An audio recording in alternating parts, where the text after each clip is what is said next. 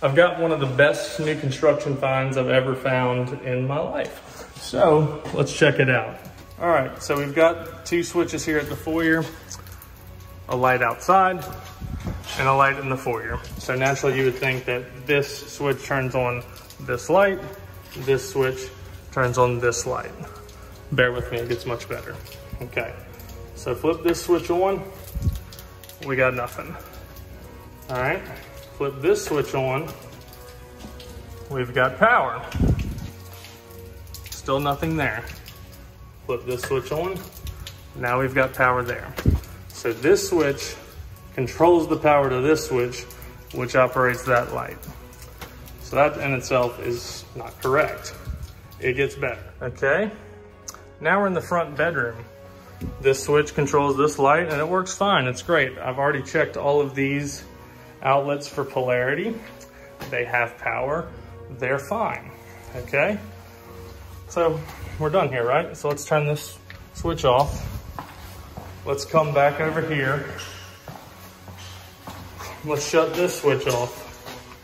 All right, now let's go back in that bedroom and see what's going on.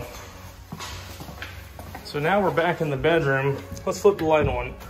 We've got no power at this entire bedroom, and all of these outlets have no power because they're all tied to that switch in the foyer. Just when I thought I had found them all, there's more bad wiring in this house. So let's check out the other one. This is our laundry room. We're gonna flip this switch on, we've got no power. I'll flip this switch on, we've got no power.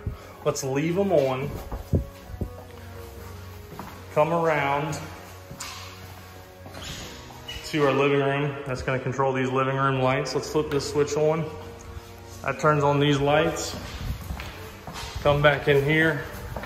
Now our whole laundry room has power, and these switches now work, but they're controlled by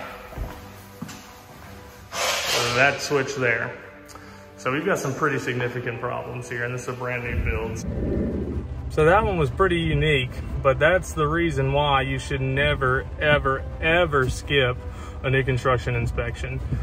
Things like that, I mean, that took me a good minute to figure that out.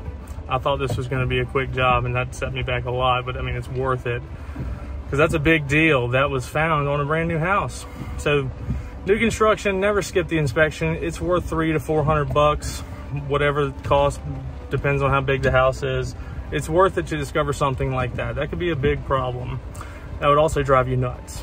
And when you move into a new house, you don't even think it's gonna drive you nuts. So it's gonna be fixed. I mean, it has to be fixed, but that's an example of some of the things we find. So don't skip them.